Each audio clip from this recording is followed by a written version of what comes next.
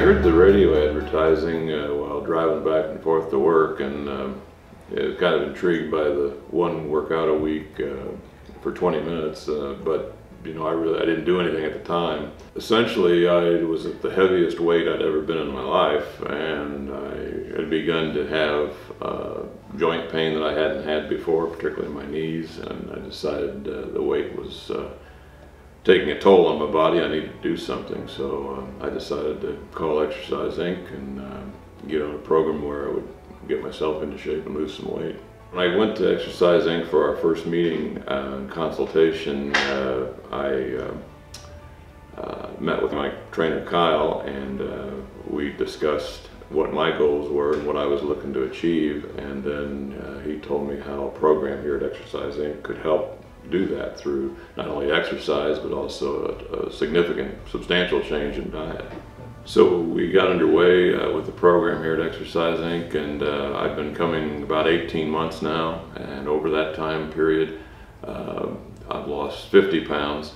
I had an initial goal of losing 70 pounds, so I've lost 50 of that, still have 20 pounds to go. The joint pain is gone, and the muscle pain is pretty much gone, so we're going to stick with it and lose the rest of the weight to my goal, and then may even do a little more after that.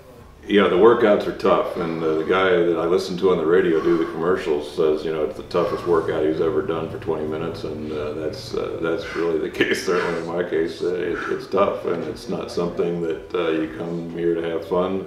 My trainer Kyle, he's been very encouraging the whole way, and we've built up the weight on the machines, and so it's always a challenge, and that's the way it should be. It's amazing. It does wear you out, but you feel so much better as a result of the workout plus the diet. You're eating fruits and vegetables and protein, and it's you know, there's no, it's common foods that you know I don't mind eating.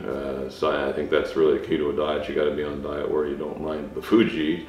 And all along the time I've been on the diet, occasionally go off, eat things I shouldn't, but still was able to lose the weight. So based on my experience here, if people are looking to lose weight and to get their bodies in better shape, I wouldn't hesitate to recommend it to anybody.